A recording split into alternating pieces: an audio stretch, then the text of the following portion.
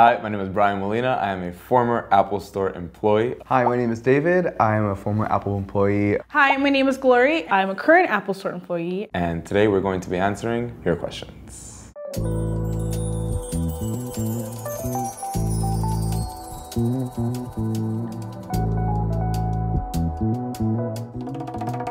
What is it like at the store on the day that a new iPhone is released? Well, this past September was my first launch, and it was insane. There's lines outside all day. The store is always busy, but somehow there's even more people inside the store. It's just basically organized chaos. My first year, it was packed, and it was pretty crazy. There's a lot of hype going into it. And since this launch was 3 iPhones and the watch, it was a whole lot going on in the store. But yeah, the hype lasts for about 2 weeks of craziness. Do people still wait outside overnight to get the new iPhone? Yes, people still do that. Which sometimes confuses me. So you like drive into park into work and you just see this line of people like in their little chairs and tents. It's not that serious. Just go online and buy it. For the iPhone, I've seen them there a day or two before, but also for the iPad, iPods, they would come just a few hours before we would open the stores and just kind of wait there. What was the worst or most annoying problem to deal with? We would have this setup area where after you purchase, you would go there and they would help you set up the phones, help you set up the computers. And sometimes, even myself, I used to be there for 4, 5, 6 hours with one customer. Especially if someone doesn't know like the PIN number to an account or they don't know like the password. It's always like password related things. Just people know your passwords, write them down. For me personally, it's when people come in to the Apple Store and ask questions about their Gmail accounts. Those really get to me because it's like, I don't work for Google. Don't really know how to help you with the situation. So that's probably the most annoying problem to deal with. Can you get banned from the Apple Store?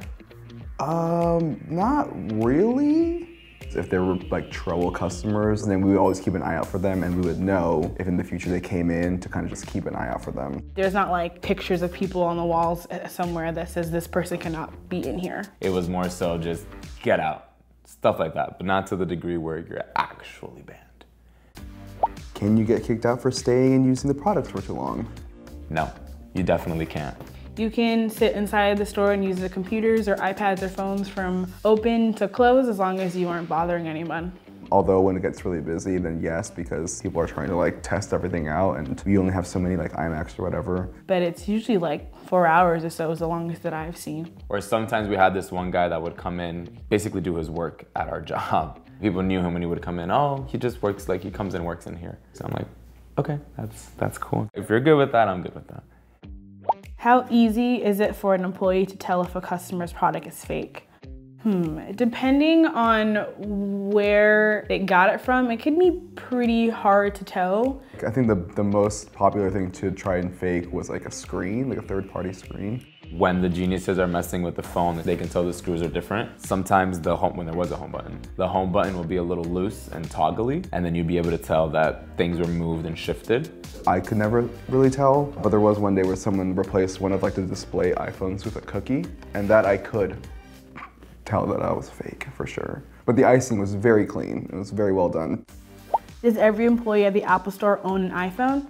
No, not everybody has an iPhone. And that's fine. Like, we don't shame, I mean, there was people who shamed them. Some people don't like the iPhone, some people don't know how to work it, but you know, to each its own. Has anyone ever attempted to steal one of the products on display? Yes, absolutely. It's too many times. You see people who like put the Beats on, they just like kind of walk out. You see people who just grab accessories. People love to like take off their case and then like replace it with one of the sample cases. I've seen people come in and they go to certain tables and they just yank phones off the table and then run out. This happens like once a week. There's been instances where people will get caught, but a lot of people are very successful with getting away with it. And we're just told not to do anything. Because we're all just like trained to be like, doesn't matter, as soon as that phone leaves the store. Because they're all demo devices, they can't do anything with them. Is it illegal to jailbreak your iPhone? I don't know if it's illegal, but I'm sure it's like frowned upon, like you're not supposed to do that. Because if you try to bring it in to trade it, or get a new one, they're not gonna take it, they're not gonna give you anything. And then if you go to the Genius Bar to get your phone fixed, they're not gonna fix it.